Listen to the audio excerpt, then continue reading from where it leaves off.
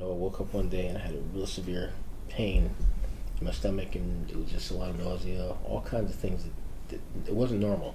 Because I've had nausea before, and stomach cramps, but this is severe, and I didn't know what it was. So I decided I had to go to the hospital, and I'm reluctant to do that ever, but I knew I better go. So I just went to the hospital, and they ran a few tests, and they didn't find anything wrong. They couldn't tell what was wrong with me.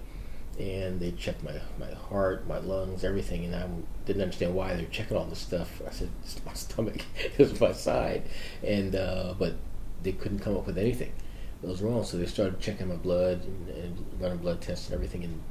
And after going to a few different locations for random tests, I'd say about a month or two later, they finally contacted me and said that it appeared to be moderate kidney disease.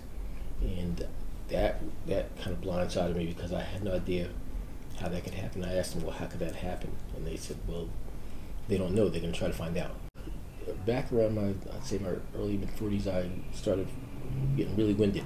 I do a bit of work that I normally do, and I'm exhausted. I could barely catch my breath. And I'm thinking back, and a lot of these were the symptoms that I was having, but a lot more severe. Mm-hmm. Now, because I was having this big problem with shortness of breath. And they said it relates to the problem with my kidneys. I'm not getting good hemoglobin through my bloodstream, and not getting enough oxygen and things like that. And now I'm realizing, and they pretty much confirmed it, I probably had this problem way back then, maybe over 10 years ago, and I didn't pay attention to it, because when it happened, I'm thinking, wow, I kind of laughed. I said, well, I'm getting old. The same, just drained, like someone just turned on a faucet and drained all my energy out of me, and then shut it off and left me empty. That's how I felt, pretty much. Okay.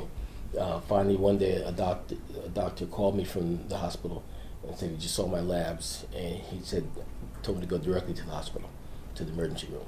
And he said, because he's going to tell them to start me on dialysis today. He said my labs are really bad.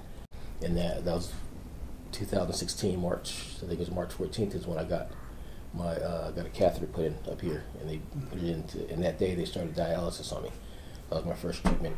And then 2 days later they went and they did an operation on my arm, put in what they call a fistula, and they cut up my arm, and they take a main artery and they connect that to one of my smaller veins that they can use for dialysis. I have no other option right now, so yeah, I'm going to do that. Some days I feel better. Like today, I'm feeling better today. So I'm not feeling so bad today. I still feel sick. When I say feel better, I feel sick all the time, but I feel well if I can walk around and do what I have to do. But there have been days that I go and I can't make it up the stairs, or there have been days I couldn't get out the car. My wife, she's retired now, so ride with me, and she'll help me out a lot. What happens if you don't get a kidney? Well, if I don't get a kidney, I stay on dialysis from now on, as long as I can.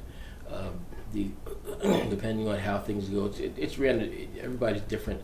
Some people live longer, some people, but it definitely shortens your life, from what I understand. Mm-hmm. And depending on how it affects you, I could live a little bit longer. I could run into a lot of complications, and my life is just cut pretty short.